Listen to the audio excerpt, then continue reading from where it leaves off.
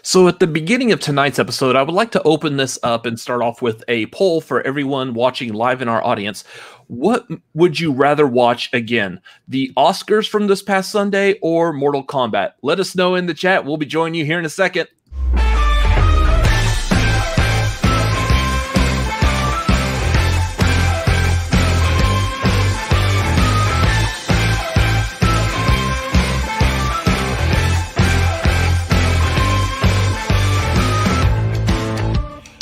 What's going on, everybody? It is Tuesday night, 9:30 p.m. Central Time here in Austin, Texas. That means it is time for the tagline. We are the Cinefanatics. My name is Robert Adams. I am Chris Adams.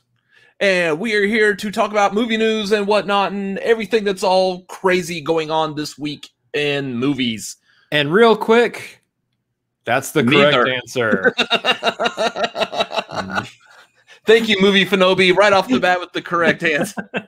We'll dive more into that here in a little bit, but woo! Let's just say this whole week is woo! Woo! Here's the thing. I was actually kind of hoping maybe just for a little bit more of something controversial to stick in the thumbnail for this, because I really did like the idea of the Mortal Kombat look versus all the movie news and controversy, but there really wasn't. I mean, I had to find an image of Kermit the Frog, all scared. If you wanted controversy, you could have put Anthony Hopkins' face on Scorpion and Chadwick Boseman's face on Sub-Zero. I don't want that much controversy. There's no reason. I don't need to do that. No, thank you. The Oscars pit two fantastic actors against each other. No. That was a bad idea.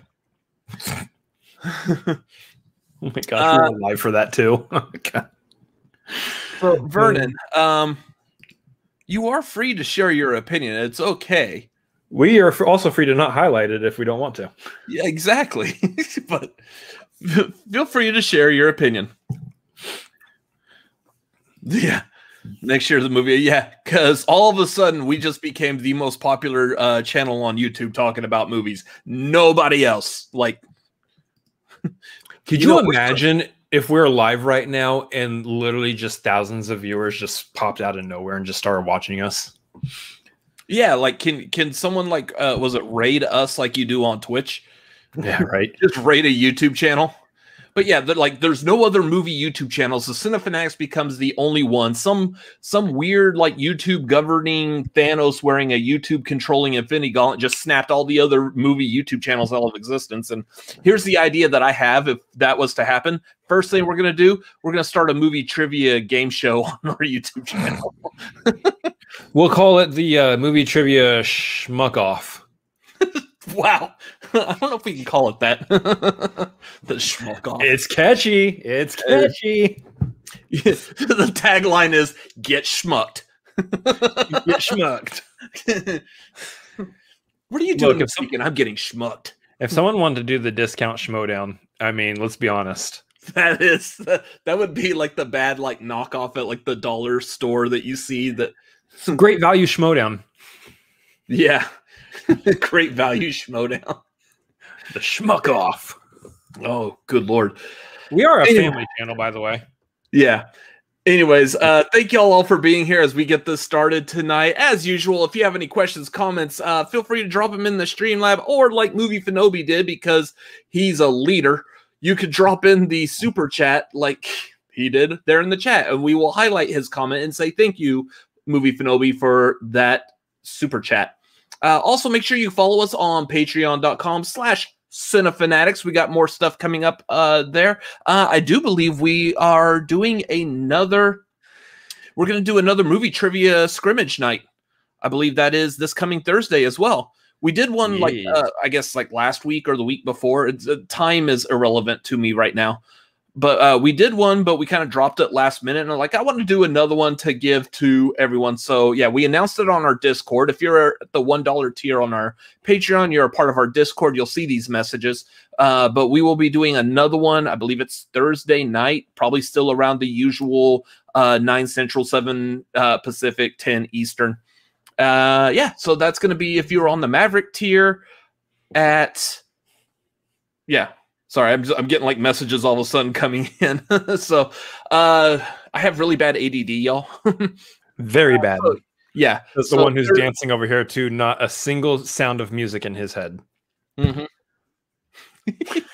Anyways, that's Thursday night. And yeah, we hope to see you there. Just hop on the Maverick tier on Patreon. Anyways, moving on.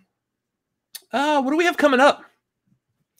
Oh, we got so much stuff coming up. Let me tell you what's coming up. Is that next week? Is that thing starting next week? I believe it is. Yes, it is starting next week. It's true. What we have on the upcoming. Coming up next week, we are going to begin, like this last week, we had our finale for Falcon and the Winter Soldier, otherwise known as Fat Wuss. It's now known as Cat Wuss, by the way, if you watch the show. Cat Wuss. We're going to be continuing doing breakdowns. We have the week off, obviously, this week. But next week begins The Bad Batch on Disney Plus, which is the spinoff of the Clone Wars. So if you've seen the Clone Wars, you saw the last season, you know who the Bad Batch are, and you know the show that they're getting.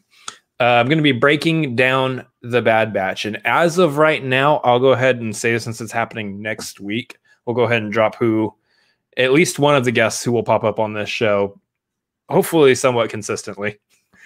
But starting Friday, I'm going to be breaking it down with not this fool who hasn't seen Clone Wars, but with one of the movie guys himself, Adam Witt, will be joining on the breakdown of the Bad Batch. So you're going to want to hang out with us, and as we break down what sounds like going to be 4 episodes next week in one breakdown. So it's going to be intense. Yeah. Anyway. That was anticlimactic. Yeah, with Adam Witt co-hosting this show, talking about Bad Batch, I now want to sit down and watch all of the Clone Wars as fast as possible so I can, too, keep up with the show because he's just a delight. I mean, theoretically, you just got to watch the last season. Honestly, you don't even need to watch the full last season. There's like a 3 or 4 episode arcs that you just need to watch. I would say, isn't there like one episode called The Bad Batch and you just watch that episode and you know everything and you just move on? Somewhat. Yeah. Oh, Chris Adams, Adam Witt, Chris Witt. Chris Witt sounds like a curse word we should not be saying on this channel. Chris Witt. Chris Witt. Anyways, also, since Vernon has decided to drop it in the chat, if you would like to plug this as well. Yes, that's right. I was going to see if Vernon wanted to pop this in, if he was ready to promote this or not, but yes. This Friday is when a fan's view of the FCL pops up with a special guest. Me! I'm going to be on there. I'm going to talk about FCL. I'm going to get fickle. The fickle? I'm going to get fickle. I'm going to get fickle because we can't say the other one. I'm going to get fickle. Oh, yeah, we can't say that one. I'm going to get fickle with Vernon on the fan's view of the fickle. Yeah. And I look forward to it. I've never... Outside we did Schmo Me the Money. I've never really been the subject of interviews ever. So I'm kind of excited to be on the interview circuit. And obviously Vernon is one of our trusted moderators here. So I look forward to being in his valiant and wonderful care. Mm-hmm. And if there's anything else you want to talk about while I get this other one real quick. Do I want to go ahead and just... yeah. I'll go ahead and plug this now, and then we can also do it at the end of the show, too. Yep. This Friday, those of you who are, again, in our Discord or been paying attention to anything I post on Twitter, I will be starting my first ever Twitch stream. It's going to be, twitch.tv/ChrisAdamsMLP. And it's going to be the first stream, Friday, April 30th, starting at 11 Pacific, 1 Central, 2 Eastern. That is in the afternoon. That's right. I'm actually doing something in the afternoon, not in the evening. And it's going to be a ton of fun. Busting out a new game.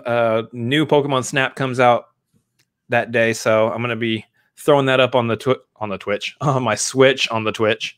Possibly playing another game too during that time. But I'll probably be live for about 4.5 hours. So it'll be a good first stream to get under the belt there. So if you guys are available and want to come hang out or throw me on in the background, I would greatly appreciate it because I'm starting off with the first one and I'm already going to be on the road to affiliate as fast as possible.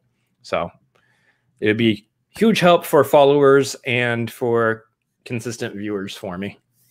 I appreciate that. Yeah, so y'all go check that out. Since we're on the subject still, yeah. Mostly my Switch. Eventually I want to do community games, in which case it'll be stuff that everybody can access on the internet, like Jackbox or from various apps like Among Us or something like that. I know probably by the time I get to being able to do that, Among Us will be completely dead, but I don't care. I like it. I'll play it. I'd be down for some Among Us. That's always fun. Among Us. So that's everything you're doing. The only thing, a couple of things we've got going on, I guess. Tomorrow night, I will be over on the Pajukin, the PJ Campbell Network. We will be talking about Meteora, the second Linkin Park album. So that's going to be tomorrow night, I believe, like still roughly around, 10 Eastern, so 9 Central, 7 Pacific. So, yep, that's tomorrow night. We already talked about the first album, Hybrid Theory. We're going to be talking about Meteora. It's going to be a lot of fun because I could talk Linkin Park all day. But that doesn't have anything to do with movies unless we're talking about the Transformers soundtrack. So moving on. The other thing that I think we want to plug real quick before we get into everything else is next week is May 4th, Star Wars Day. May the 4th be with you. Yeah, so May the 4th be with y'all before we get there. But not because it's Star Wars Day, but we will be moving tagline up a little earlier that night. I believe we're looking at 8 Central? I think 8 Central, 6 Pacific, 9 Eastern. We're going to move that up a little because I'm going to be a guest on another show that's later that night. So we need to have room for both shows to coexist. So stay tuned to social media, particularly mine, which you can see down here below me. So you can find out what show it is and what I'm doing. So, oh yeah, we'll send out a reminder for this as well. Yeah, packed night. Mm-hmm. Anyways, that's all that we got coming up. You all know the usual. If you're part of the Patreon and everything, you know all the stuff that's coming up. You know all our normal shows. So we got a bunch of stuff to hang out with and do and whatnot. And I don't know what I'm saying. Let's move on to movie news. Already? I don't know. You don't want to catch up on anything else? I didn't catch up on anything else. Well, personal, how have you been this past week? Oh, let the good people know how you are. I mean, everybody knows my struggles. Everybody knows the things I fight with on the daily, my pains.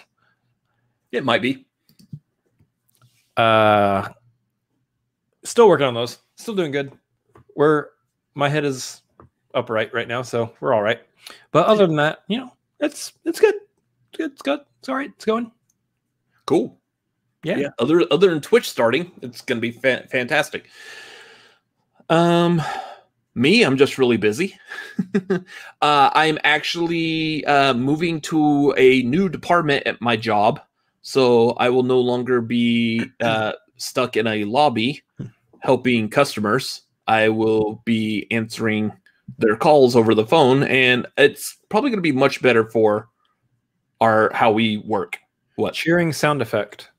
Yay! Yeah. I am looking forward to it because I'm going to like this change. I feel like this is going to be a good change both for myself mentally and for our channel because it's going to give me an actual solid schedule.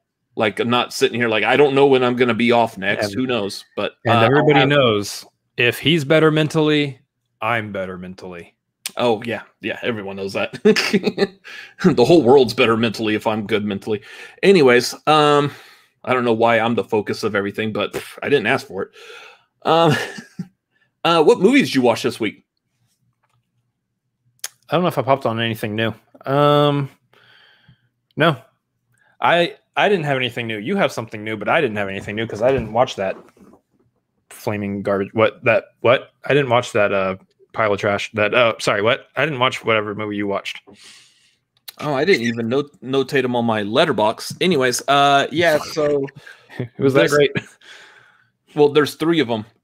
right before the Oscars, I did catch up and watch The Father and Minari, both of which were really good.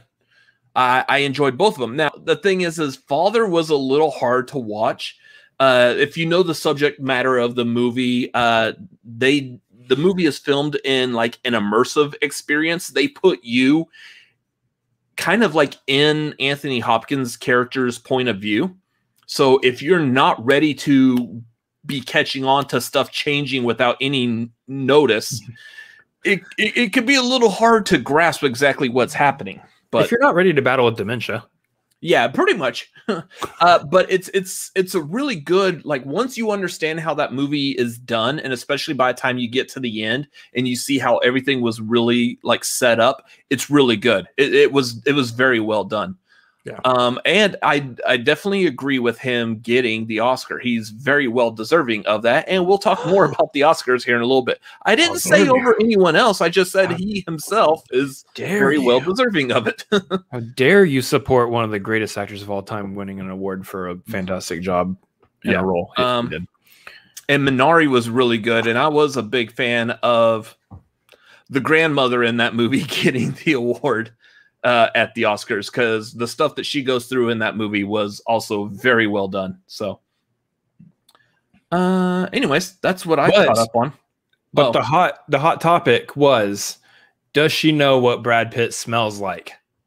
I believe she does now. I don't know. No, she doesn't. She's not a dog. I'm literally quoting her.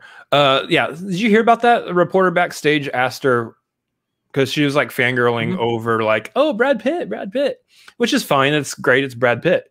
But like, I'd fangirl too.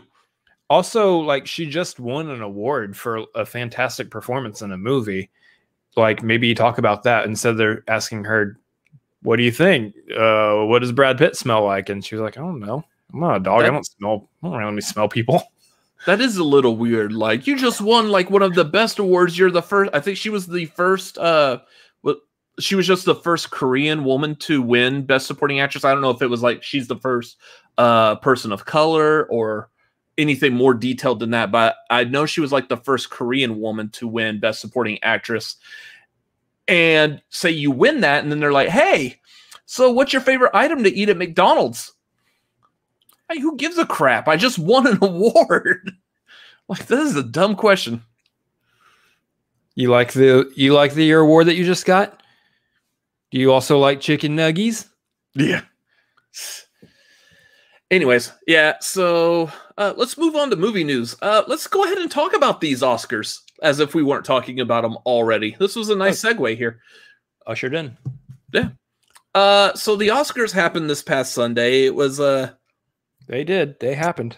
It was a very interesting event. It was interesting.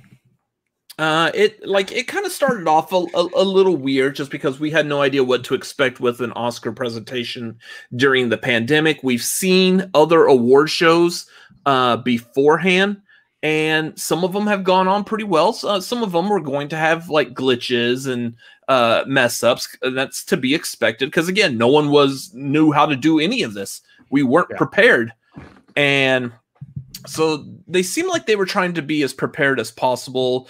They were in Union Station instead of the Dolby Theater, which if you like from the wide images, you could definitely tell they're at like a giant train station because it looked like they were in like a giant hallway.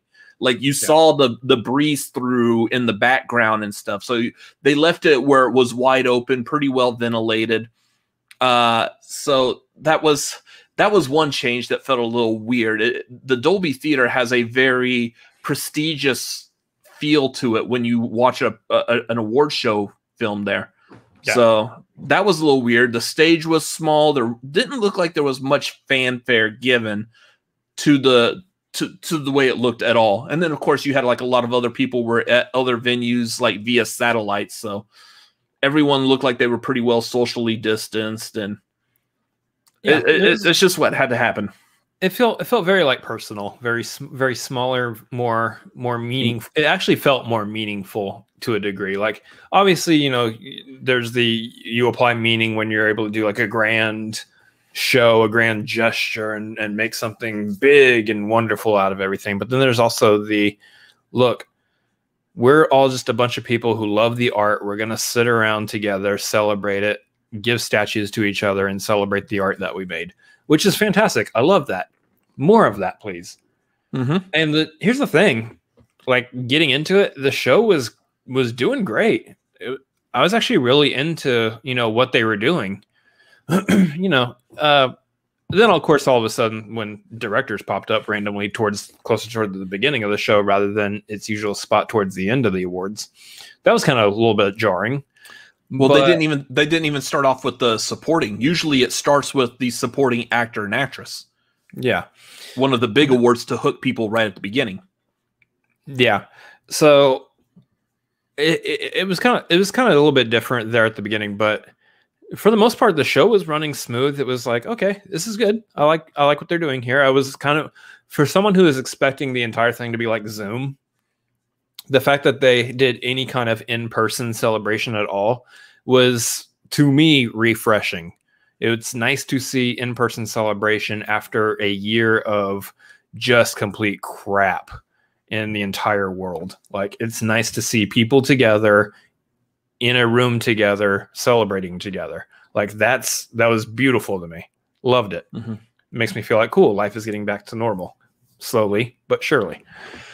Problem is that when it hit that in memoriam section, that's kind of where it started to. First of all, it like breezed through the in memoriam with like a song that was in like a major key too. It wasn't even in a minor key. Like, usually, like, you want a minor key, like, I'm sad, I'm being reflective. It was like a major key. It was like a happy song, which I can kind of get the theme there. We're celebrating. We're happy about the lives that these people had and their art that they put into the world before they left us, and that's great. But it also is like, it was super strange. Like, I didn't even have time to like read most of the names. They were on the screen and gone by the time. It's like, what was happening? And then from the in memoriam section on, it was just, the whole thing just feels like it just crashed and burned. I don't know why it was so rushed. Like, one of the things a lot of people were all pointing out is they didn't show the clips from the movies that they were talking about. Typically, you would show, like, depending on what you're presenting, say you're presenting makeup and costume, you would show a visual representation of makeup and costume. I mean, we're talking about movies and film. One of the very bare bones basics of that is show, don't tell. Well, they told us and didn't show us anything, so that was weird. And then, of course, you had one of the things they did. I don't know why I said of course, because it wasn't normal, but in some of these cases, they were talking about the nominees, but then giving you like trivia about the nominees. Like, the grandmother from Minari, she likes the smell of Brad Pitt. She's also nominated for Best Supporting Actress for Minari. Like, just weird off-the-wall trivia things about him. Like, no, show me their performance. Show me why she's nominated for Best Supporting Actress. Yeah. The downside about Minari, though, is if they showed you exactly why she was nominated, it kind of gives away like her character arc in that movie, which is very like important and is definitely worth why she got nominated. So I guess they want to spoil that one as an example. But yeah, none of the other things, they didn't show any of the like movies and stuff. All the musical performances were all relegated to the pre-show, which I think they've done that before, haven't they? Didn't they do that last year? I don't know. I can't remember if they did that last year or not. I feel like I've seen that before, where they moved them to the pre-show just to make the show a little faster. But yeah, the downside to that is if you didn't watch the pre-show, you didn't watch any of the musical numbers. So when it came time to announce like the best original song, you're like, unless you just so happen to know those songs. Right. Unless you were paying attention to like movie soundtracks and stuff that happened. Yeah. So that was all a little strange. And then, yeah, like you were saying, we got to the in memoriam. It breezed through that. And of course, I haven't checked yet, but I'm almost certain that there's like the very long list of people who weren't mentioned on there. Or if they were, they were there for like half a second and no one saw their name. So yeah, and then the show just crashed after that. It really was at that point. Because they moved everything completely out of like weird order. You are used to watching the Oscars, Best Pictures at the end, before, like right before is Best Actor, Actress, Director. All of that comes before, and that's not how they did things. Like they came back from that like final commercial or so, or that one commercial. They came back and they did Best Picture. And what was weird on this is, like, as Garth was pointing out, Garth did not watch the Oscars, but he watched a very good watch-along show. Well, thank you, Garth.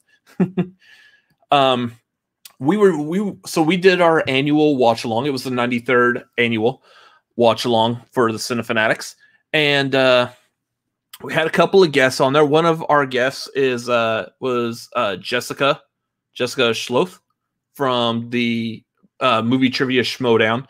And she was watching it live on TV. The rest of us were pretty much watching it like streaming. So therefore she was more ahead than we were. So during that commercial break, it came back from commercial for her while we're all still watching commercials. She's like, oh, they're doing the award for Best Picture. And we're sitting here like, wait, what?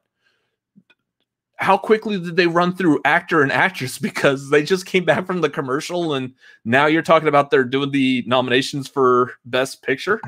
Did we fall that far behind that you're already that far? You ran through. Like, hold up. Wait. Yeah, that was a little strange. But yeah, they came back from commercial and did Best Picture. And we're like, well, this is going to be kind of anticlimactic because that's the big award of the whole night. It's the one that everybody tunes in for. Like, now, here's the thing. I understand from the perspective of this last year in terms of movies is kind of insane for general audiences. The general audiences being the ones who will make up the ratings numbers for the Academy Awards. Most of these people didn't realize that these movies were out there because people are used to going to theaters and seeing commercials for movies that are coming out into theaters that they can go buy tickets for and sit down in a movie theater and watch. They don't get, necessarily see the commercials for the movies that are popping up on random streaming service A and random streaming service B. So they don't know that they can go to HBO Max and see Judas and the Black Messiah. They don't know that they can go to wherever Nomadland was at or wherever, any of these other movies were popping up at. So I understand if it's like the pomp and circumstance over Best Picture this year for general audiences isn't as high as it normally is. Possibly. And that kind of makes sense. Yeah. So we don't know if that's enough of a reason to move it though. Yeah. We did Best Picture and then they moved into Best Actress and Best Actor.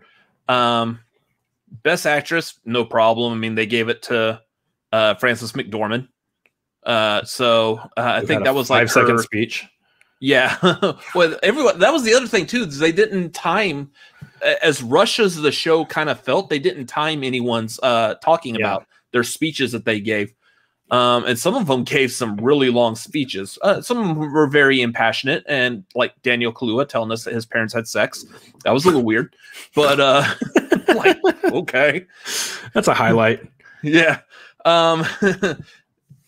It's hard out here for a pomp and circumstance. Good job, Garth. Nice. So yeah, speeches aside, then we got to Best Actor, and I mean, pretty much in general, everyone was thinking it's gonna go to Chadwick Boseman. He got the Golden Globe. It looked like they moved things around to save the win for Chadwick Boseman at the end, just because it's like we want to go out on this show with celebrating a dearly departed actor's life and his work and everything.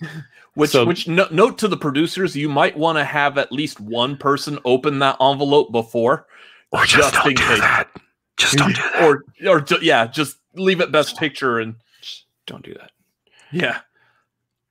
So Best Actor, again, Chadwick Boseman was the favorite to win, and rightly so. Went to Anthony Hopkins, who, like I said before, did a fantastic, phenomenal performance in The Father. Everyone's saying that easily his best performance since Hannibal Lecter in Silence of the Lambs 1991. But which is a big deal because Anthony Hopkins puts on a masterclass of performances every single time that he's in a movie, including whatever that Transformers movie that he popped up in. He was probably the best part of that movie. I don't know. I didn't see it. Yeah, it was good. Probably good performance by him. Still not going to watch that movie. Anyways, so the thing that we learned afterwards is that, okay, let me backtrack a bit. So he won the award, but he wasn't there. He wasn't there in person. He wasn't there via satellite. And so Joaquin Phoenix accepted the award on his behalf, and show's over. We're done. Go home.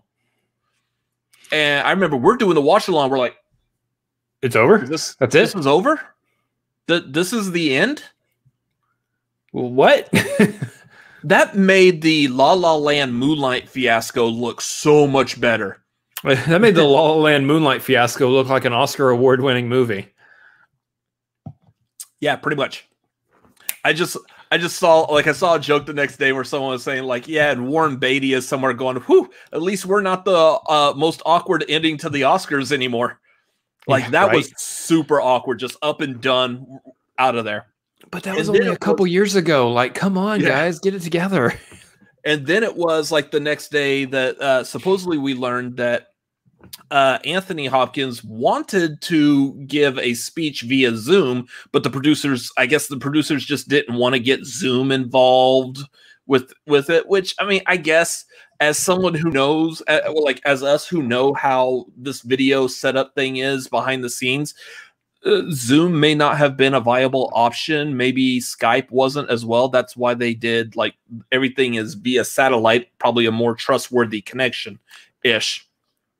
I don't work with satellites. I work with Zoom and Skype and whatnot. And streaming. I don't know. I mean, here's the thing. Anthony Hopkins is in his 80s. He is the oldest person to win that award. Yeah, he's an elderly gentleman. I don't know. We don't know if he has been vaccinated yet or not. He was at his home in, I believe, was it Wales or England? Whatever. You know, he's at his home over across the pond, and he was not about to get on an airplane and fly to Los Angeles to be at an award show, and the off chance that maybe he wins. I get it. But here's the thing, because of his age, because of his circumstance, I believe that the Academy Awards could have and definitely should have made an exception for him in terms of finding a way to get him a video call in some sort.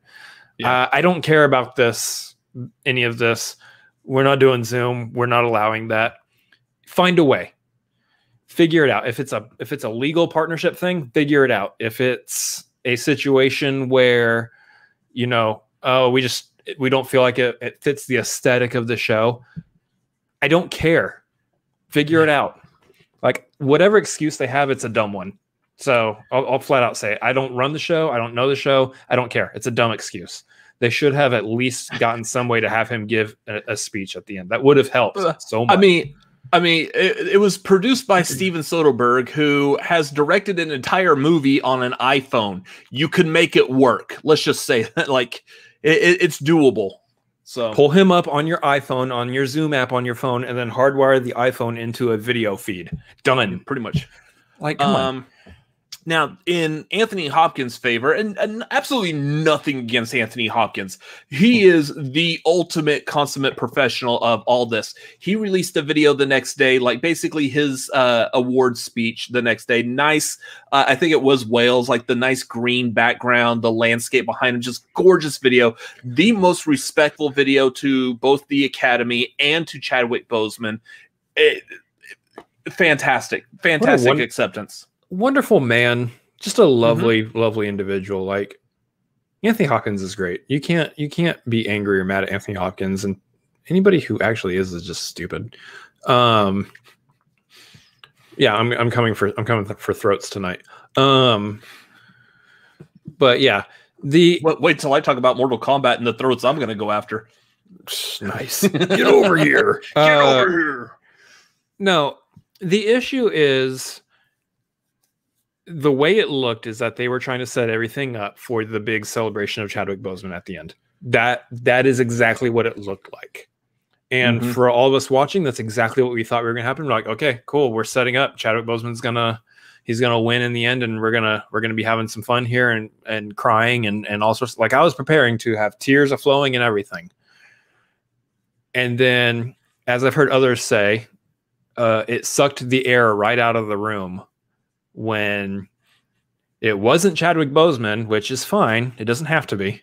But when it wasn't Chadwick Boseman, and then it was like, well, the winner's also not here, and we moved everything around for no reason. All right, good night, everybody. Sponsored by Delta. Don't have anything. We don't have anything else planned. Good night. I said this in our watch along. It's hilarious. That train wreck was sponsored by an airplane. At a train station. At a train station. That's something. I saw that joke a lot. The train wreck at a train station. That was so good. Perfect. Good Lord. Yeah.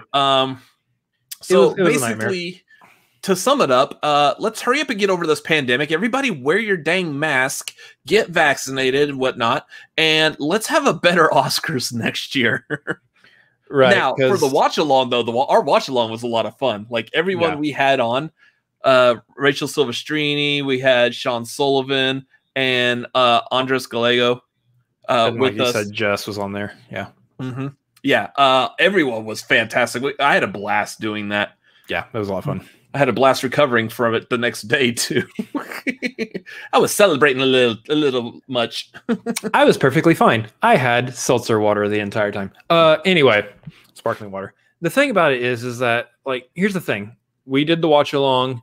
We watched it. We're sitting here talking about it now. What are we talking about when we're talking about this show? We're talking about the train wreck that happened, right? We're not talking about who won. We're not talking about the great job that they all did for winning their awards.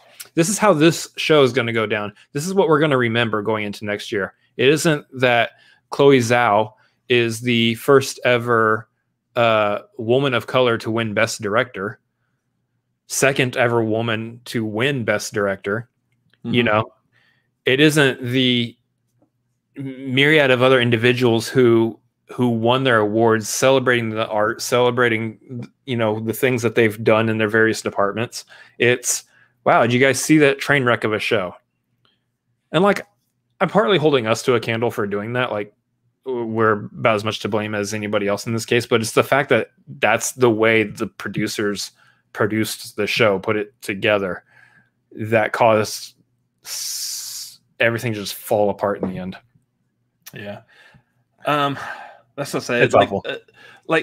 Congrats to everyone who won. I didn't see too many like actual controversies over who won and who didn't. I mean, except for the best actor. We did like to say like the best supporting actor and actress both went to a person of color. So they are doing good at working on diversity in with the Oscars. So that was nice to see, but. Yeah, otherwise, the awards themselves, who won them and everything, that all seemed pretty good and reasonable. Anyways, congrats to those who won, because y'all are all watching us. So here's real quick before we move on from that, what I expect out of next year. What's not going to happen, but what I expect, and maybe you'll remember to look back on this then. I expect it to be, you know, back at the Dolby Theater, as Bryan Cranston so elegantly told us during that one cutaway. 2, bring a host back with some jokes and some fun stuff in between the awards. That is needed so bad. We need hosts on this. I don't like when they go hostless. Yeah. And then 3, put everything back to normal. Save Best Picture for last, director before that, actor before that, actress before that. Put the musical performances back in the main show. Maybe. You got to find the balance to saving time too, and that's one thing they did actually do pretty good at, is saving a lot of time. But okay, we'll save time by not putting the musicals, but at least stretch the in memoriam out to like the full amount of time it needs to take to honor those people. Good Lord. Yes. That's what I expect to see. Will they do that? Probably not at this point. Yeah. But we'll see. Who knows? Hopefully the Academy's watching this live stream tonight and they'll fix those problems because of us. You better. You watch it? You better. Yeah. Anyways, let's move on to some other movie news that doesn't have us like feeling bad about movies and life and stuff. Yeah, I'm gonna say, like, look at Vernon's comment here. Had Chadwick not passed away with the thing is I fully believe Chadwick Boseman still would have been nominated for that performance because that was such a good performance. I don't know exactly how the Academy works. I don't know if and this is the point I want to make too. I don't know if like the Academy, whoever makes up the voting for that, if they might lean a little more heavily to someone who's passed away that year, which I mean, I kind of get why, but I kind of hope not. I'm hoping the people are like nominated and they're winning based off of the merit, their skill, their talent, their life that they put into that role. And it's not just a, hey, you're nominated for an award because you passed away. So the thing is, back to this question, had he not passed away, I believe he still would have been nominated, and he probably still would have been a favorite to win just based off of his character. The uproar, I believe, is just in the way the show like abruptly ended. So I think that most of that uproar would still be there. Now, if you're talking about the uproar in Chadwick Boseman not winning compared, possibly. But that's going to go back to talking about like the Oscars maybe still needing to work on being more diverse. I don't know. Since that didn't happen, I don't know how to explain it. And again, we're not the producers. We don't know exactly what they look at. We're not the Academy and how they think. So for my opinion, what I would say is that if he were still alive, and I never saw it confirmed, so it is still strictly speculation on the idea that they moved everything around for the Chadwick Boseman send-off. If he were still alive, given that idea, they wouldn't have moved stuff around because he would have been alive just like every other person who was nominated. So I don't think you see the same uproar there. But I think the uproar is because they shifted stuff around. The uproar is because of that. Chadwick Boseman definitely deserved to be nominated. I watched that movie, and holy crap, did that man act his heart out in that movie. Specifically, there's like a few scenes that I can think of specifically. You bring up the same thing about Heath Ledger.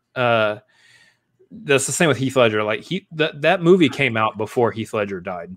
Like he died like shortly thereafter the movie was released. I don't remember like how many weeks, if it was a month, whatever, but there was a period of time where that movie was out and he was alive. No, I don't think so. I believe so. Yeah. I think it was right after, because he quickly he went from there and started filming Dr. Parnassus, and then he passed away in the middle of them filming that, and that was like in December or January, and Dark Knight came out the following August. Oh, I seem to remember him being alive when Dark Knight came out, and there being a period of time there. Okay, well, I guess he did pass before it came out. Vernon says he passed before it came out. Either way, if I watch that movie in a vacuum, if I watch Ma Rainey's Black Bottom in a vacuum, regardless of what happened in real life, I'm looking at those two performances. I'm going, those are stellar performances. Mm-hmm. I am looking strictly at just the person portraying the role and how they did. For me personally, I would nominate both of them no matter what, regardless of what happened to them in real life. I believe that they both deserve to be nominated strictly on their performances, not based on whether they lived or not. So that's the direction I come from on that. If there are people within the Academy who think like I do, then I can see why somebody would. I can see the situation where, you know, they are still nominated regardless of, you know, what happened in real life. So anyways, let's move on to other movie news, because apparently other things besides the Oscars happened this past week. No. I don't know what, but no, they didn't. Godzilla versus Kong director Adam Wingard is in talk to direct another MonsterVerse flick. Here's the thing with this right off the bat. After that movie, after Godzilla versus Kong was released, they who is it, like Warner Brothers, or they announced like thank you for watching, and basically they said something that sounded like a send-off of the MonsterVerse movies. Like this is it, that we're ending it, and that was it. There was no, like in the movie itself, there was no post-credit scene. There was no wink, wink, nod, nod to something else potentially coming out. So no, moving on. Yes, you were saying. So, like now, all of a sudden, it's like, oh, well, this movie performed very good. Well, we'll go ahead and do another one then. Which, I mean, makes sense. That's how movies are made. But like, it seemed like they were done. They were putting a cap on this connected universe. And yes, I didn't expect them to finish with Godzilla versus Kong. I expected them to make more. So if they were doing any kind of like, yeah, we're done, that would have caught me more by surprise than otherwise. But what doesn't catch me off surprise is that they are bringing Adam Wingard back to do another movie, because yeah, Godzilla vs. Kong was kind of successful, specifically given us trying to come out of a pandemic right now and get butts into seats in the theaters. They did a pretty good job with that. I do want the giant spinning turtle. Yeah. So I guess you put on here that they're talking about Son of Kong. Yeah, so reports right now are saying that Son of Kong is the title that's kind of going around right now in terms of what it could be about. And that title alone, like, I don't know if there is a Son of Kong. Like, I'm not that familiar with, the whole monster there is side of things. So Son of Kong is something that's foreign to me. I don't know what Son of Kong is foreign to a lot of us. Yeah. But is it just a smaller Kong? It's like another smaller like ape. Yeah, he gets it on with Queen Kong. Mighty Joe Young. No. For the Queen Kong, you get 5 whatever minutes in timeout. Anyways, moving on with the show tonight. I do kind of want to see it then potentially go like the was it Mecha Ghidorah route? That would be interesting. Yeah. There's at least like a dozen or so like monsters that Godzilla has fought at some point in his very illustrious career that I would love to see, turned into the monsters that we see in these movies. Like there's so many more monsters within Godzilla's lore that would just look so cool on the big screen nowadays fighting him. So I think there's plenty of room. I think there's plenty of room to do more. I don't know about Son of Kong. Yeah. I don't know what other pivotal thing you could be going towards. I'm not really going to judge something though based off of just a title, and not even just a title that's kind of speculation right now and not even confirmed. So yeah. I'll be game for more though. When are we getting Van Helsing or Phantom? That would be the Universal Monsters. Oh gosh. MonsterVerse. Which they're trying, I guess, again, but I don't know. Are they though?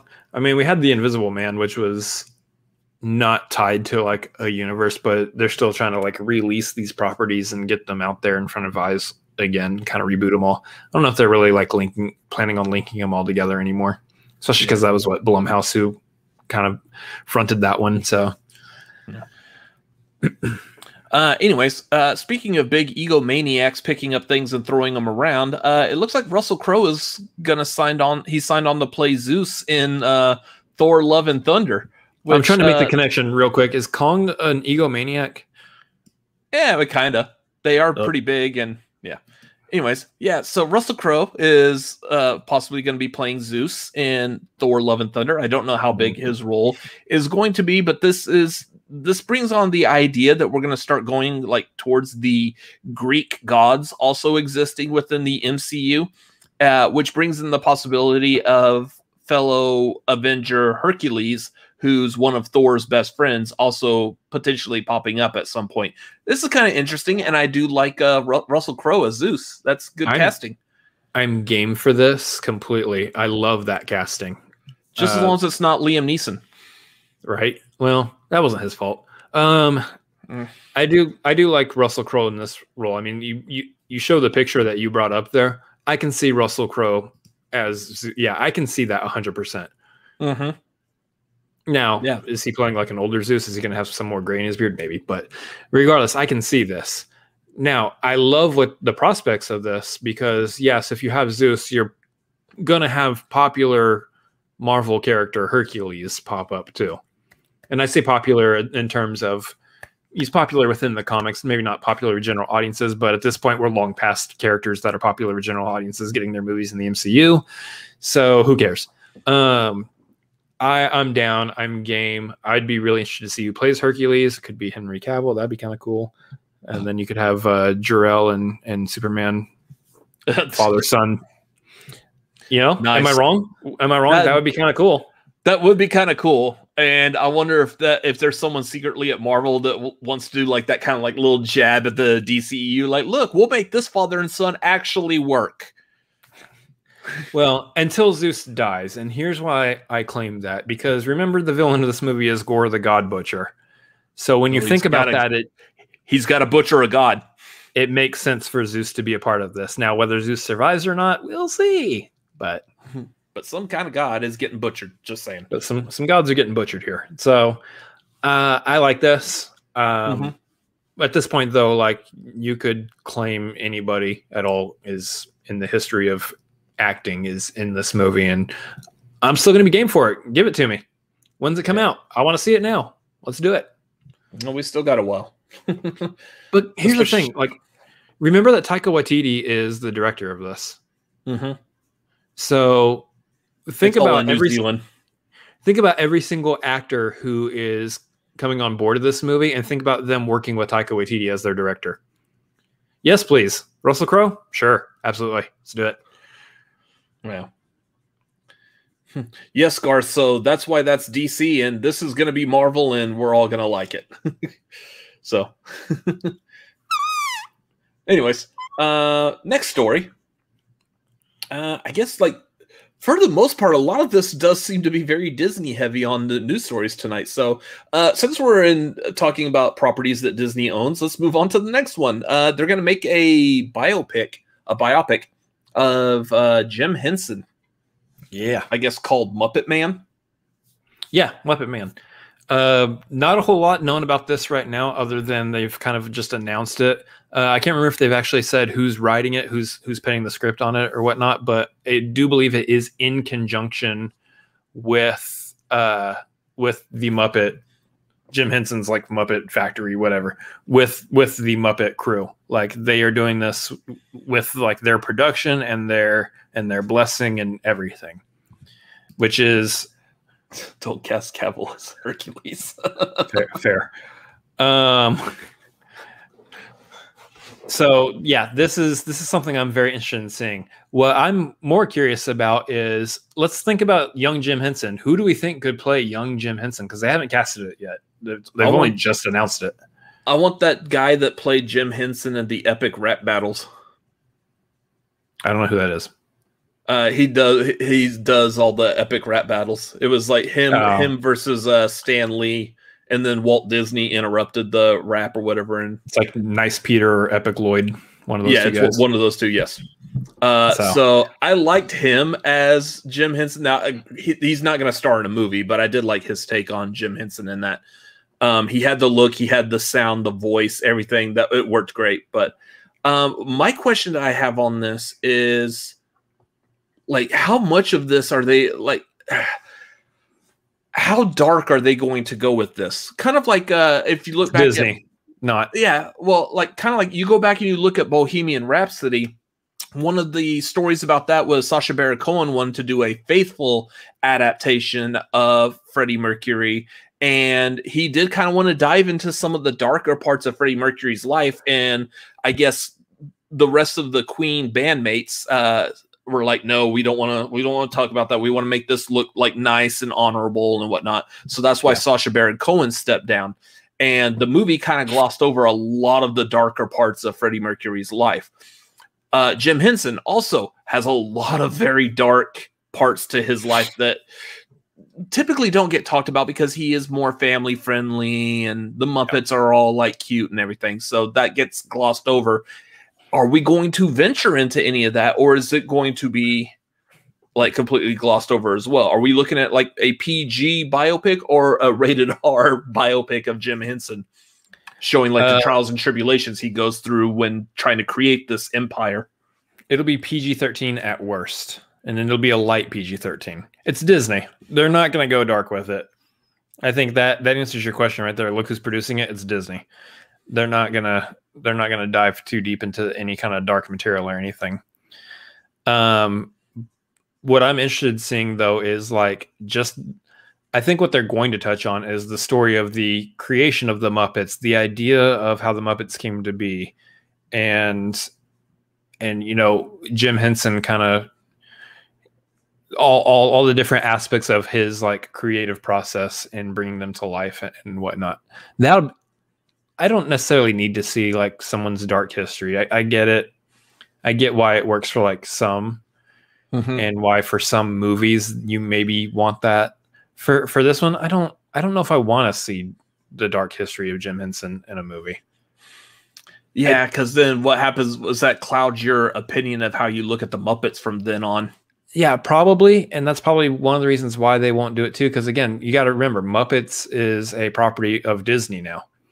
So they probably want to make more Muppet-oriented products in the future, movies, shows, what have you. And it's going to be hard to do that if you're tainting Jim Henson's name in front of all of your viewers in any stretch of the means. So probably not going to go too dark with it. Let me toss this idea out for you though. Ryan Gosling. Ooh, that's a good one. Yeah. Now, granted, I know that he did Armstrong in First Man, but give him another biopic. And how many historical characters has Chadwick Boseman ever played? A lot. So yeah. So yeah, I'm thinking Ryan Gosling off the top of my head. Other one would be like Paul Rudd. That's another idea too. But I don't know if either one of them would be able to do like the Muppet voices. I'm wondering if you could do like Ryan Gosling as a younger and then maybe like older, maybe go with like Tom Hanks as like an older Jim Henson. No. And then and then we'll have Tom Hanks's Jim Henson meet Tom Hanks's Fred Rogers, and it'll be the movie verse of the characters that you grew up with as a child. They need to get Tom Hanks as the frugal gourmet from PBS. That's what they need to cast. So they can all go hang out at Disney World and have a meeting with Walt Disney. Yeah, and with Tom Hanks as Walt Disney. Have Tom Hanks play Bob Ross from the Joy of Painting. Just that's all of them. It's all Tom. I actually could see Tom Hanks playing like all these characters. That'd be hilarious. And then what's his name as young Frank Oz? He was in shoot, my mind's just blanking on everything right now. Cool. Sounds great. Oh, might need to work on that recall. What's that show that Will Arnett was in? Saturday Night Live? Really? No. God, that's so dumb. Why would you say that? Yeah, see, you need to work on that recall, and you can't even help me. I don't even know what show he was in. Oh, Arrested Development. Arrested Development. That's right. Why can't my brain think of? I was thinking Will Forte, not Will Arnett. Yeah. Really? Will Forte. Okay, so long way around. Who I'm talking about is David Cross. Get David Cross as young Frank Oz. I mean, that's actually pretty good casting. Look, I've already casted it. Ryan Gosling, David Cross. Are their ages lined up appropriately? I don't know. I just picked two guys out of nowhere. That's what makeup and CGI is for. Oh, I don't need to know Arrested Development for the Schmodown. Like ever. There's like a movie, but I don't know if it'll be asked questions about. Who cares? Anyway. Watch it when you get a match. Watch it pop up there just because. Son of a. I'll be in the FCL. I'll get that. I'll be like PLD. Dang it! How dare you? Just say Ed Harris. Exactly. Anyways, while we're talking about Disney, I feel like you probably know more about this next one than I do. If you want to talk about that one.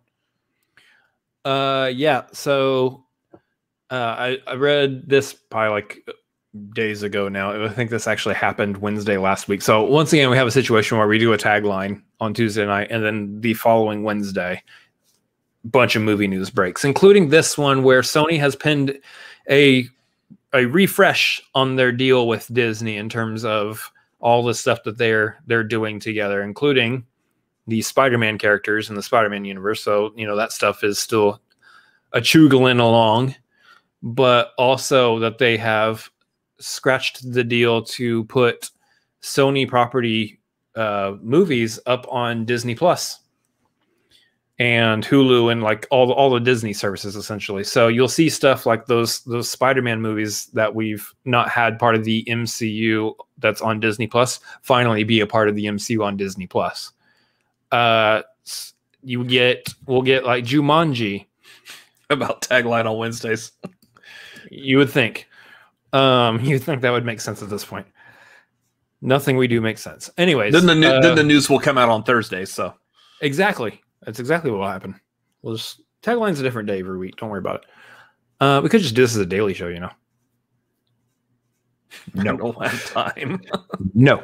Yeah, so like I said, the Jumanji movies will pop up there. All sorts of stuff. Anything else that kind of falls under Sony's library that they are able to license out for a streaming service will be going to either Disney Plus or Hulu, essentially, which is a pretty big deal because that is like a library of movies that has not had a concrete home. It's just kind of all floated around everywhere for the longest time. Because Sony's one of the last movie studios that has decided not to launch their own streaming service, which is probably right now, that's probably the smart route to go. Yeah, because you don't want to be the last one in. You don't want to be the last person to come up with a streaming service because everybody will be like, I've already got the 85 other streaming services. We're not getting yours. Yeah. So that'll be interesting to see. It will be nice because I do think like the Spider-Man movies are typically when I'm laying in bed at night and I want to play a movie to kind of fall asleep to, I will throw on like I'll go to Disney Plus or HBO Max and find maybe a Marvel or DC movie that I've seen billions of times already, and I'll just throw it on because it's good. I enjoy watching them again and again and again. I'll throw those on, and the Spider-Man movies, unfortunately, have been missing from that because they're not on either of those streaming services. So, yep, I'd have to go seek them out like on Netflix. And who subscribes to Netflix anymore? Jeez, Netflix was like so last year. There's actually a lot of good stuff on Netflix still. There is. I'm still subscribed to Netflix. I'm just trying to like turn a phrase. Oh, I like this because, I mean, obviously this gives us the Tom Holland Spider-Man's on Disney Plus, kind of linking them back to the rest of the MCU that we have access to, which means hopefully maybe we get to the other ones too. I was going to say that means we get to do the Tom Holland Spider-Man's as part of our watch along. So by the time we get to that point in the MCU, we will actually have them available on Disney Plus to do that with.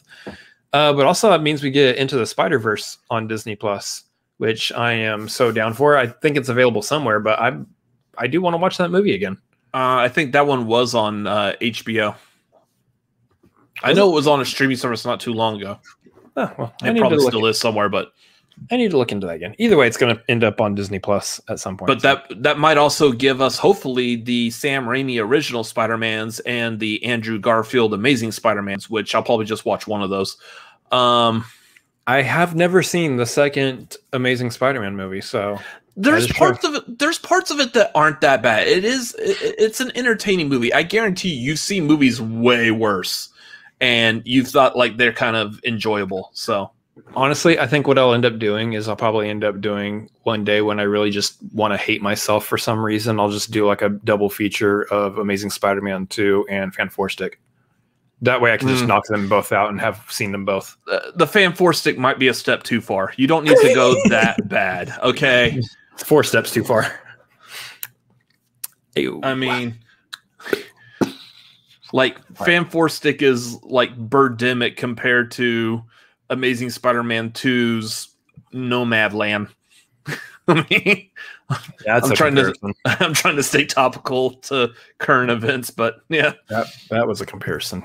Yeah, I've heard about this show. I don't know what it's about, but I've heard about it. I've heard other people talking about it, so it might be something to check out. And since we're bringing up bad movies, Malcolm likes to chime in with being the only supporter of movie 43. There's some cute and slightly funny parts about movie 43. Really say cute. Did you really put the word cute in there? I did, and then realized that there was a scene of that movie with Hugh Jackman having balls on his neck or chin or whatever. So, like, maybe not everything is cute, but I won't even go into what Anna Faris and Chris Pratt are doing. Anyways, moving on. So they're filming Sonic the Hedgehog 2 right now. Yeah. And of course, as they're filming it, people are able to see the set. Well, one of the things that they've shown that people have been able to see on set is the stand-ins for Sonic and Tails, who Tails we already knew was going to be in this movie, but we hadn't had confirmation of Knuckles, the Echidna, from the video games until a set picture was released showing them with Knuckles on set. So I believe this was released, and I'm not 100% certain because I'm a fantastic journalist part-time doing this. I don't know if this was 100% confirmed. We know like Sonic and Tails look like their movie counterparts, so I guess we just have to assume that this is how Knuckles is going to look as well, which is exactly like the video game. But I know everyone everywhere that saw this picture all wants to know, what does Knuckles' teeth look like? And we can't tell. So yes. Here's the thing. I'm pretty pumped about this because I would have thought that they would have saved Knuckles for the third movie. Mm-hmm. And they'll be working on a third movie. It's going to happen. Give us more of a tease, like maybe at the end of this movie with like Robotnik capturing Knuckles and making him into his, I don't know, his butler or whatever. Well said. Yeah. Mm-hmm. No, I could see the three of them going against Robotnik in this movie, and then maybe like you have like Shadow or somebody in the third. They're gonna end up bringing in newer Sonic characters that you don't even know about because you stopped playing video games long before any of these characters were introduced. Mm-hmm. I can see them going that route. Knuckles was on the tails end of the video games that I played. I'm gonna speed away from that one very quickly. Yes. Anyway. So I like this. I mean, I think he looks good in terms of, does he look anywhere close to what he will look like in the movie? Sure. I guess. But I'm interested. Looks good. I'm glad that we're kind of getting this confirmation, so to speak, that Knuckles is going to be playing a part of it because I like that character. Knuckles is probably my favorite Sonic character. Mm-hmm. Not that I've really thought about having favorite Sonic characters, but still. So. I liked playing as him because he like glides and stuff, and you were able to get like to different places that Sonic and Tails just could not reach because they couldn't fly and glide and whatnot. Yeah. So yeah, or crawl up the wall. He also climbs up the wall with the spikes on his knuckles. I think I understood where the name comes from. Wait a minute. What? He's got knuckles. Yeah, and this is true that they did show the race of echidnas at the beginning of the Sonic movie, so we could be looking at a different Knuckles the Echidna. So yeah, I don't know. I'm into it. That's a quick little story there. Fun little one. And last one before we move on to essentially the main topic. So as we mentioned earlier, their Fat Wuss is over. It's now known as Cat Wuss. Cat Wuss ended this past week, and like promptly, right as it was ending, like the day that it was released, they announced that the showrunner Malcolm Spellman was working on Captain America 4 for the MCU. So we're going to get one whole movie of Sam Wilson as Captain America. Here's the thing. I don't know what I saw coming more. Agatha Harkness being a part of WandaVision.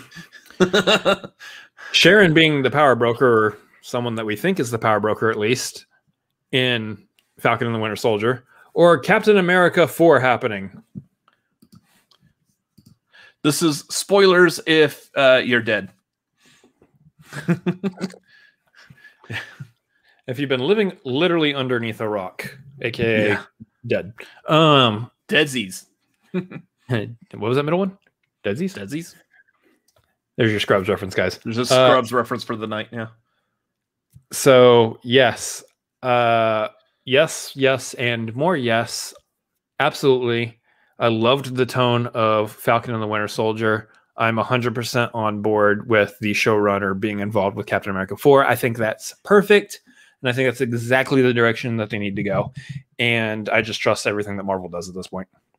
I'm wondering, like, what's the storyline they could go with it? What else could they dive into? I'm guessing as we continue through the other movies, as this one's being developed, there might be like hints of where they're trying to go. I know the TV show was kind of setting up a possibility for the Thunderbolts, but I almost feel like the Thunderbolts could probably be its own Marvel show. Instead of them being a movie. And I would actually probably want to see it more as a Marvel show anyways. So kind of let them have their Marvel's answer to the Suicide Squad be in a TV show format other than a I don't know. I like it. I think we definitely need to see some Captain America movies with Anthony Mackie. Oops. Well, thank y'all for still watching us, and we appreciate y'all as fans. Yes, appreciate it. So I'm glad to see this. I do believe, yes, we get Anthony Mackie as Captain America. I think that's exactly the direction we need to go. Is he going to be signed on for 3 movies? Hopefully. Give him his own 3-movie arc as Captain America before maybe you pass it on to, say, Patriot. So, yeah, pass off to young Bradley, who's Patriot. Also, can he portray Captain America like in a Avengers movie where he's potentially leading the team now that we don't have Captain America or Iron Man to help lead the current Avengers? Will he step up and be the leader of it? I mean, we got new Captain America and we've got War Machine. So yeah, I think we're still good on those fronts. But and then, of course, you still got the Wakanda tech. So if you need someone to bankroll some technology, you've got folks back in Wakanda who are able to do so. So, which they've already done so far. So yeah. I think here's the thing. I think you see Tony Stark as a character being replaced with an entire nation. Vernon, he died in that movie that came out exactly 2 years ago.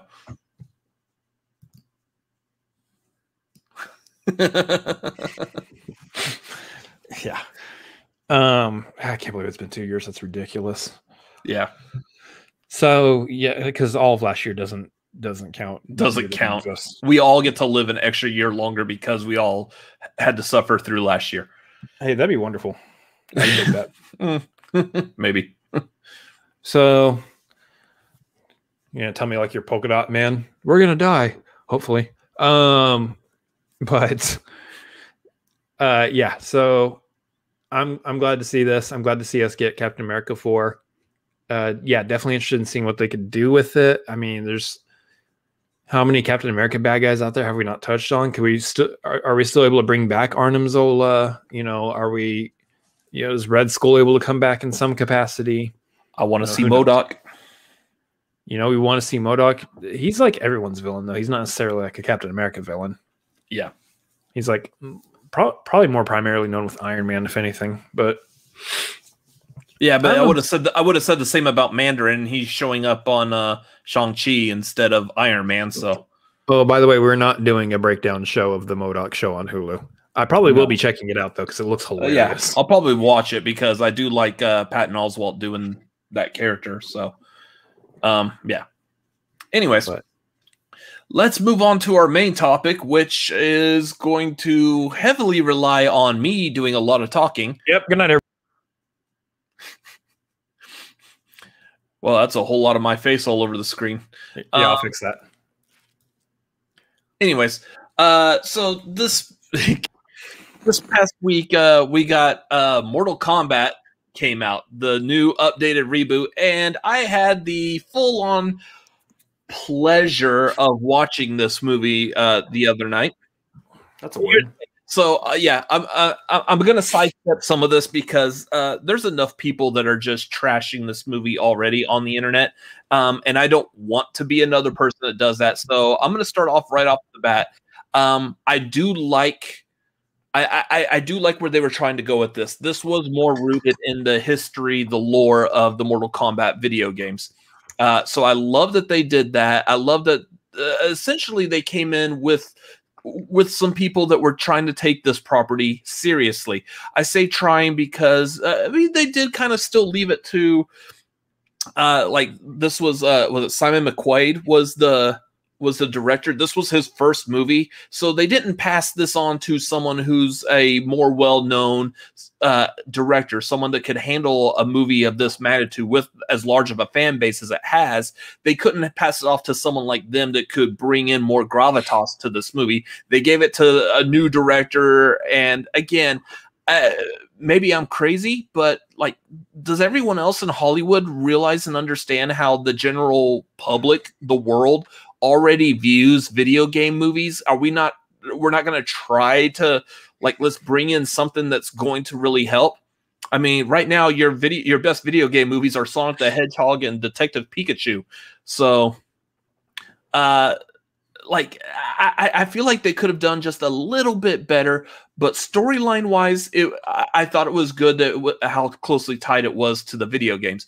The first thing that really caught my attention when watching it, and I'm not going to dive in, I guess, too much into spoiler material here. This one, the one I will mention though, is pretty much all over the internet anyways. There's no Mortal Kombat in Mortal Kombat. The actual tournament does not happen in this movie. Spoilers. So I know a lot of people were kind of like upset about that. Like, how are you not going to have Mortal Kombat in a Mortal Kombat movie? To find out that they are planning for this to be at least a trilogy. I know Joe Taslim, who played Sub-Zero, has signed on for 4 movies total if this one was successful. Yeah. I didn't see the movie. I can't say anything.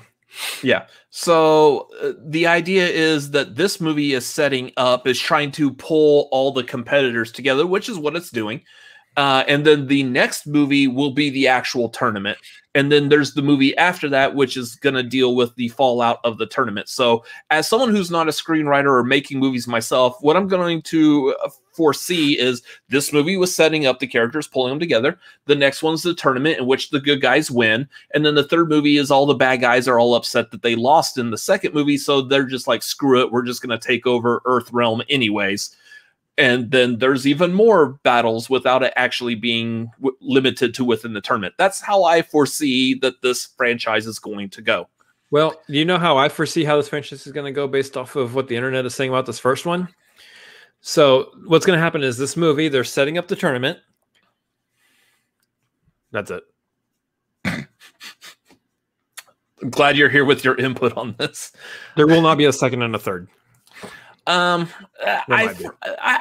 could see them possibly doing a second, just because again, this movie was set up to be what leads to the actual tournament. The problem with that though is when you make a movie, you want your first movie to stand on its own. Which if this particular reboot of the Mortal Kombat movies is, if this is where if this is its own movie and they don't make another one, it doesn't stand on its own. It is going to need that second movie to kind of really help support what was set up in this one.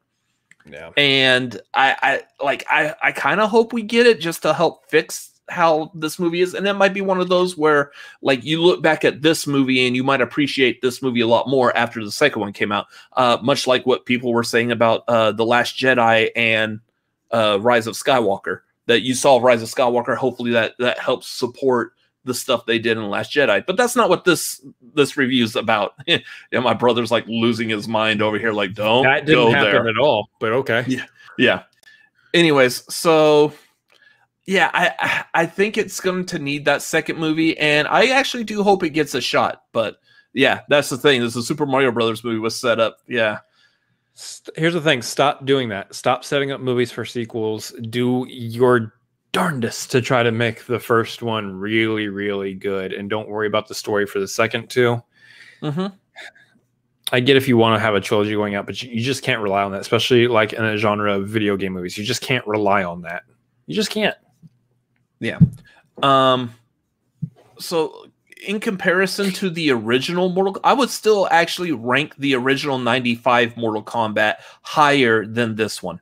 But this movie is way above Annihilation. Like, this movie is the Nomad Land compared to Annihilation's Birdemic. Topical. Mm-hmm.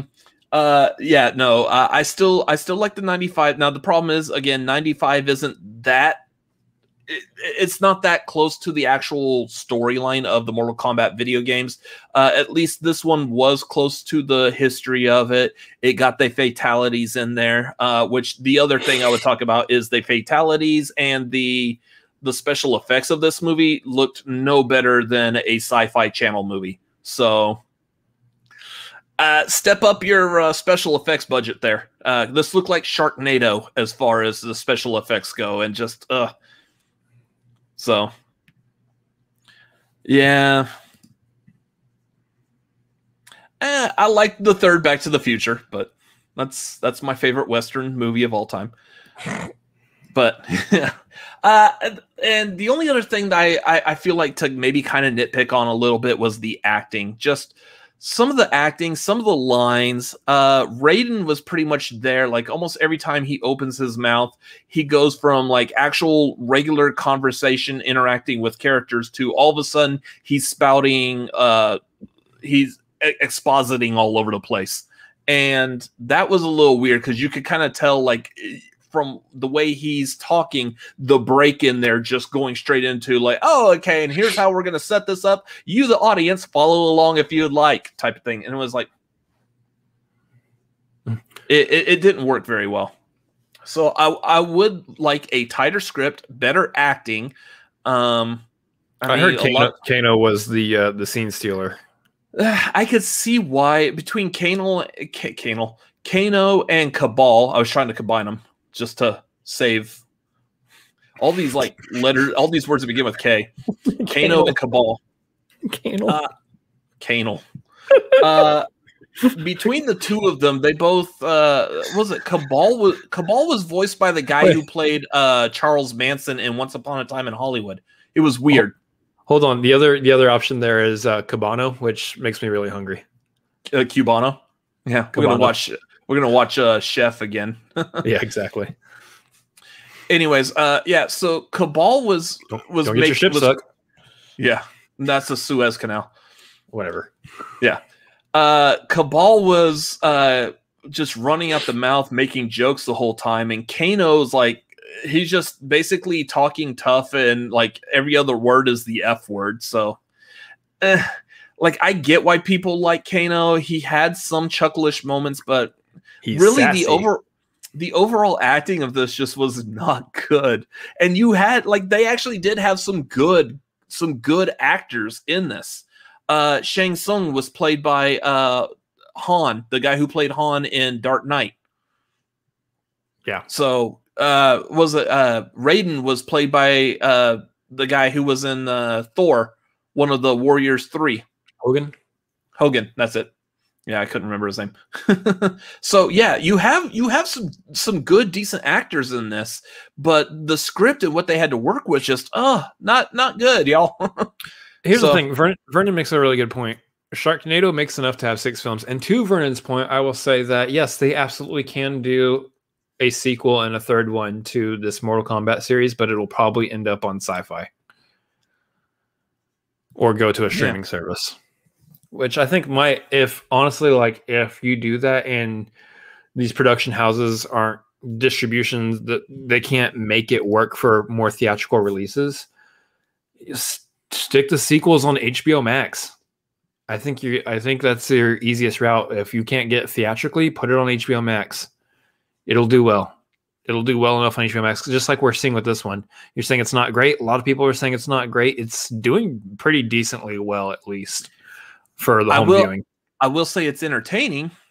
It's a little slow there in the middle, but it was entertaining. I did enjoy watching it, even though there was stuff I was wanting to nitpick about. But I mean, it was still enjoyable. I might actually watch it again at some point, but especially if they come out with the second one, you're going to need, yeah. I forgot to mention this. The Mortal Kombat Legacy, the web series, also not really rooted in the actual history, the lore of Mortal Kombat, but it was good. Like you had people that took it seriously. I guess if I remember correctly, the original show that they did was like self-funded, and it looked like it was going to be good, and they should have gone. I know the guy who did that. He approached them at like, hey, can I make a full movie? Here's what I've made so far. People like this. Will you allow me to make a movie? And they're like, no. Just go do your web series and stick with that. So that would have been a little bit better. The only other thing is, like, what I did appreciate from this movie is the casting of it. The people that they got that were fighters in this. Like I mentioned, Joe Taslim from the Raid Redemption. You got Hiroyuki Sanada. He was in Avengers Endgame. He was the mob boss that Jeremy Garner, whatever, was trying to kill at the beginning of Endgame. He was also in The Wolverine. So I mean, you got people who are known for like their fighting, their acting abilities, and you didn't give them too much. The fight between Sub-Zero and Scorpion at the end, though, that was good. I did kind of enjoy that. So, yeah. So, yeah. I mean, kind of this thing too. Yeah, it is a Mortal Kombat movie, so that's why I say it's entertaining, but like I would have said this lacking in areas. I would have said the same thing. Like, for a while there, especially in the 80s and 90s, it didn't seem like anyone could make a good comic book movie either.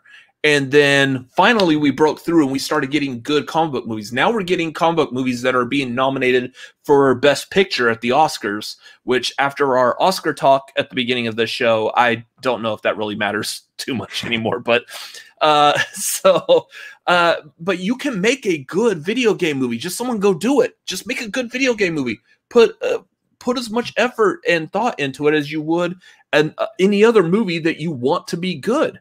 I feel like we're always like looking at the next video game movie coming out and going, that's going to be the next one. Like we got Uncharted is on its way. And while Tom Holland looks nothing like Nathan Drake, maybe they're going for a younger one, I guess, probably. We're kind of hoping maybe this one will be a good one. Maybe this one will be a good one. Again, I loved Sonic. I loved Detective Pikachu. I thought both of those were really well done.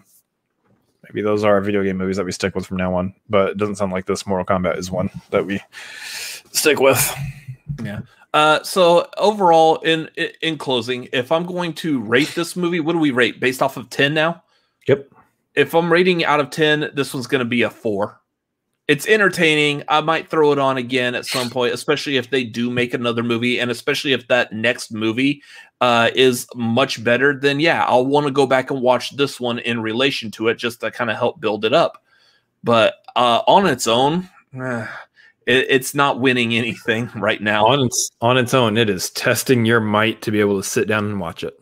Oh, good Lord. You gonna take the time to do that? Okay, cool. Yeah, because it deserved that. It was good. Anyways, that's it. That's my review of it. Let's wrap this show up. So, well, Malcolm said maybe the Tetris movie that's in the works will be the first great video game movie. Except it's Not going to count. Yeah. Not going to count because it is about the creator of Tetris. So, therefore, it's not technically a video game movie in terms of how we traditionally. But yes, otherwise, you're probably right. Yeah. So, anyways, anyone got anything positive? I feel like I want to like climb off of like the negativity mountain there and just say something nice and positive and stuff. And yeah, Captain America 4 is happening. Let's go back to that. Oh, that's right. That's going to be good. That'd be cool. That's Anthony awesome. Mackie. That's my Captain America right there, Sam Wilson. Guys, we're going to start wrapping this up. So if y'all got any other questions, comments, anything else y'all want to drop in, opinions, thoughts, feelings, whatever, drop those in right now. Again, we still got Streamlabs open, Super Chat, the regular chat that's over here. Regular chat, all that's still open if y'all want to hop on there. Let's go through real quick and Patreon. So patreon.com/cinefanatics. More stuff coming up, including a movie trivia scrimmage night that will be this coming Thursday night. So hop on that Maverick tier if you want to be a part of that. We will have more watch-alongs. We will have what else do we do over there? We do things. We have more things that will happen over there. If you hop on at least the $1, you have access to our Discord and a lot of Discord stuff. Like, we might drop like little bits and pieces of stuff that we're working on that is not publicly known. We might talk about it a little bit on the Discord or stuff like that. And yeah, he is a positive. He's a positive around here too. So. Can we talk about Robert's FCL match again? That was positive. No, we don't need to feed his ego. It's okay. No, but if you are on that $25 the Maverick tier on the Discord, we will be doing watch along and like thoughts, feelings, and opinions. So when the two of us do have matches, we'll go back and rewatch that match and be like, yeah, here's what was actually going on in my head. We do have the breakdown for my match that's up there right now. So that one is available. Even if you're at $1, you can see that, but all the future ones, will be at the Maverick tier as well. So you can join us for movie trivia and then also come back and watch, my or his thoughts, feelings, and opinions. There are future ones coming, so you're going to want to be signed up for that tier because they are coming. Yeah. So yeah, there's a lot of stuff that's happening right now. So, yep. Anyways, there you go. So how about that Loki series in a couple months? That's going to be cool, huh? It is going to be cool. I'm excited about that. We are going to be doing a watch along with the Loki series. And if you were a part of our Thor watch along, you might have some more information about that. But yeah, we're going to do something a little different with that Loki watch along. So stay tuned for more information on that as we get closer to it. I know before the Loki watch along, we are doing or breakdown, not a watch along. Before the Loki breakdown, we will be doing breakdowns to the Bad Batch, but that's not going to be including me. That's going to be him and probably someone else. Who's that someone else again? That will be one of the movie guys, the incomparable Adam Witt, the Razor Witt. And there's a reason why he has that nickname. He is such a blast to be around, and I can't actually wait to have him be a part of the Bad Batch breakdowns. Again, looking to have another guest involved in there as well, but until I have a firm confirmation as to what episodes they'll be able to be a part of, for now, just know that on this first one, Adam Witt will be with me. So it's gonna be a ton of fun. I can't wait. It's gonna be a blast. You guys should definitely tune in. Wait, real quick, what you need to do is release the name of the other person, so then everyone that's like on our Patreon or in this chat right now just goes to that other person's like Twitter, like, hey, participate with the Cinefanatics on that. That would be funny. Yeah. So that's not something I actually want to. I don't want to corner someone like that. Oh, goodness. Anyway, moving on. So yes. We are going to have Adam Witt as a part of the Bad Batch breakdown, and I just can't wait. It's going to be a ton of fun. I know that's going to concurrently run with Loki there for a little bit, so guys, stay tuned. I know for this first one for the Bad Batch, it's going to be on Friday, It's going to be on Friday evening, like we typically do or typically did for WandaVision and Falcon and the Winter Soldier. We're going to do that again for Bad Batch this Friday, but that things might shift around once Loki starts, or maybe we'll do Loki breakdowns on Saturday. We'll see. We'll just have to see how everyone's schedule aligns, since we're kind of balancing with multiple people on some of these. So we will see what happens there. Yep. Anyway. What else do we want to plug? I know tomorrow night I'm going to be over on the Pajukan, the PJ Campbell Network, talking about Meteora, the second Linkin Park album. I've already talked about the first one, Hybrid Theory, so we'll be doing the second one. That is tomorrow night.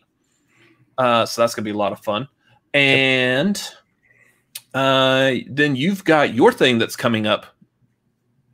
I got my thing that's coming up. Guys, again, as I said at the top of the show, those of you who are now tuned in and weren't then now get to hear, this Friday is my first stream on Twitch. That's twitch.tv/ChrisAdamsMLP. It's going to be a fun one. I'm going to be going in the afternoon. That's 11 Pacific time, 1 Central time, 2 Eastern time, probably for about 4.5 hours. We'll go ahead and get you guys out of there before the throwdown this Friday starts. So the Schmodown throwdown. So you guys don't have to try to juggle supporting me and the Schmodown, because I know that y'all lovely people would definitely do both at the same time. So anyway, it's going to be a fun one. I'm excited. I'm looking forward to this. This is something that I've been planning for a while and just kind of trying to feel out when was the right time to get it started. And as it turns out, a game that I loved back when I was a youngin' on the N64 is getting its sequel 20 plus years later on the Nintendo Switch. That long already? Jeez. Yes, it has. I'm old. Yeah, N64 is kind of an old system now, given game system lifespans. So new Pokemon Snap comes out this Friday. I will be picking it up in the morning and playing it that afternoon. So if you guys want to hang out, I know our audience here that we specifically have in this stream is a huge group of Pokemon fans, but maybe more so you're just fans of me and you just want to come support me, and that would be just peaches, guys. That would be just peaches. Would love that. So if you guys want to come hang out and support and follow and all the fun Twitch stuff over there, I'm trying to hopefully like build up somewhat of an audience for my first one now, so that we can kind of get the ball rolling on building a community over there, so that when I do hit affiliate, we can start doing like some big community games with subscribers and whatnot. So it'll be a ton of fun, ton of fun. But yeah, this Friday in the afternoon, it'll be a blast. Yay. And yay, Pokemans. As Garth is pointing out, apparently my match is on the Schmodown Extras YouTube channel, so make sure you subscribe to that over there. It's nice and edited and condensed. It's pretty, so nice and shiny. And yeah, I kind of want to do this potentially pretty soon. Oh yeah, I kind of want to do this. Never. You should. I won't be on that one. Anyways, we can do it, but I won't be on that one. You'll have a guest on that one instead of me. It'll be Vernon. So sounds good. I'm game. Anyways, I think that's it. I don't see like nothing else in the super chats or Streamlabs or whatever this thing is called. So anyways, let's wrap this up. Of course, y'all know you can follow us on Twitter and Instagram at CineFanaticsMLP. You can find me at Robert Adams MLP, Twitter, Instagram, and Letterboxd. And I believe my brother can also be found on Twitter, Instagram, and Letterboxd at Chris Adams MLP. And now on Twitch. Starting to notice a trend here about where all you can find me at that name. Yeah, but it's pretty much everywhere. Yeah, branding. Okay, it works good. So anyways, thank y'all for all watching tonight. Those of y'all in the chat, if you're watching this on a replay later on, thank you for watching us there as well. Make sure y'all all drop us a like, because we like likes. And also, if you're watching on a replay, give us a comment. What is it that like you did like or didn't like? What hot opinions did I have that you just don't agree with? Let me know down in the comments. Yeah, not that one, Garth. No. I'm not found there. should tell Chris that we're watching Pokemon and switch it up and play Nightmare on Elm. I'm pretty sure he's gonna know real quick that we're not watching Pokemon, like within like 2 seconds of playing Nightmare on Elm Street. It starts with Freddy Krueger building his claw thing. So doesn't sound like I want to be the very best. Yeah, you're gonna catch them all. I mean, they just got to be asleep first. Anyways, and also, y'all, share this video, share our channel, share it with everyone that you know. Run down the street screaming the name of Cinefanatics, because you won't look like a crazy person at all, and everyone will know exactly what you're talking about. Because again, we're going to be the only YouTube channel that's talking about movies in the future. I guarantee that's not going to happen. And then also, if it hasn't happened this last year, it's not going to happen. Let's be honest. Yeah. And then also, please help us out. Give us a subscribe. Hit the subscribe button down below. Click that bell if you want to know exactly when we go live. If you're not following us on the social media and seeing that we're about to go live, hit that bell. Hopefully, YouTube is notifying you that we're about to go live, and so you can be here at the top of the show when we first go live, because we do all kinds of funny, zany things there. Not really. Anyways, is that it? That sounds good to me. Okay. I think we nailed it. Anyways, as for myself, as for my brother, thank all of y'all in the chat again for being here. And we will see y'all probably in a couple of nights or so when we're doing something else. Anyways, later. So yeah.